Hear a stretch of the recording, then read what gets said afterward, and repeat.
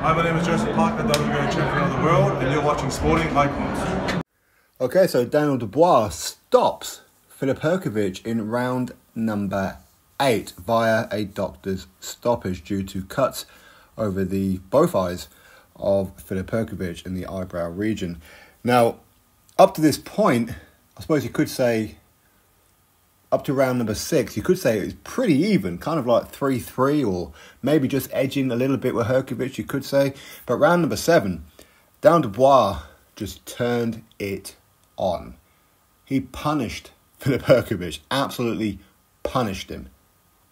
Caused the second cut over the eye of Filip Hrgovic, and Filip Hrgovic had no answer. He just quickly, I don't want to say lost heart, but he just had he had nothing left. He had nothing left.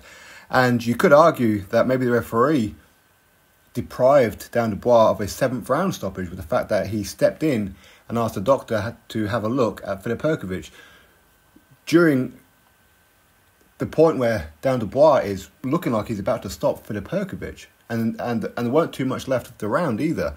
And as I said, you could argue that the referee bought Filip Hrgovic a little bit more time.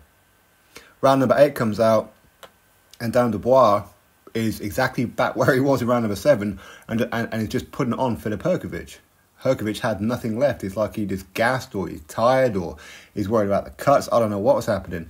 But the referee then stops the fight again and asks the doctor to have a look at Filip Hrgovic, and the doctor says that he shouldn't be continuing due to obviously blood going in the eye. The referee calls off the fight. Now, this was a fight of both fighters showing tremendous chins. I mean, both of them were there to be hit. And both of them were getting hit flush. So quite how Dubois and Filip Hrgovic even got to that point of round number 8 is mind-boggling. It really is.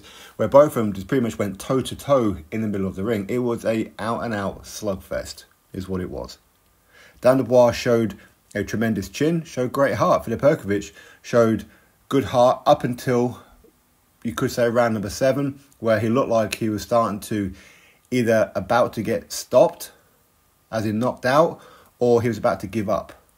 I'm not too sure which one it was. And you could argue that Dubois broke the heart of Filip Hrgovic, where leading up to this fight, it was a case of the question marks were still about Dubois, where Filip Hrgovic was saying that he doesn't think Dubois has heart. It's kind of flipped the script, really, hasn't it? But as I said, up to that point, Dubois was taking some massive, massive shots and giving huge shots as well. He was. Filip Hrgovic and Dubois were both in each and every round. Both of them had moments in each and every round. So quite how you got it after the halfway point, round number 6, is entirely on you. Now, quite what's going to happen with Dubois next, now he's the interim IBF champion. He could well be elevated to full IBF World Heavyweight Champion once it is official, if you like, that the IBF call for current IBF World Heavyweight Champion, undisputed champion, of course, for Alexander Usyk. Sorry, I'm still in the Hrgovic mode at the minute of Dubois. Once the IBF call Alexander Usyk to defend the IBF against now Daniel Dubois, obviously Usyk isn't going to do that, in which case he's going to be stripped of the IBF title, and then it could just be handed straight to Daniel Dubois. Or they could postpone that and put it on the line for what looks like it could be an all-British clash between Anthony Joshua and Daniel Dubois at Wembley Stadium in September. Now, maybe there could be some kind of rematch clause with Filip Hrgovic. Maybe there might be one. I'm sure we'll find out in due course, because obviously he could have just sat on his position. He didn't have to fight Dubois. He voluntarily done it. So it's going to be interesting to see if there is a rematch clause. It's going to be very interesting. But excellent performance from Dubois. Wasn't pitch perfect, that's for sure. As I said, he got hit by some big, big bombs. He really did. And Dubois took them. I think I probably saw his legs stiffen maybe once. But, hey, these are heavyweights. There's no such thing as a heavyweight who can't punch. Okay, so congratulations to Dubois. Fantastic stuff. This is what I wanted to happen. I wanted Dubois to win.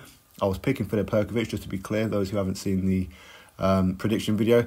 I predicted Filip Hrgovic to win, but I wanted Dubois to win. So congratulations to him. Could be interesting to see what happens. Will he be elevated as full IBF World Champion? very, very shortly? Or will he fight for the vacant belt against Anthony Joshua at Wembley Stadium? Or will he defend the belt against Anthony Joshua? But it looks like that could well be happening. While the DAZN result pending, of course.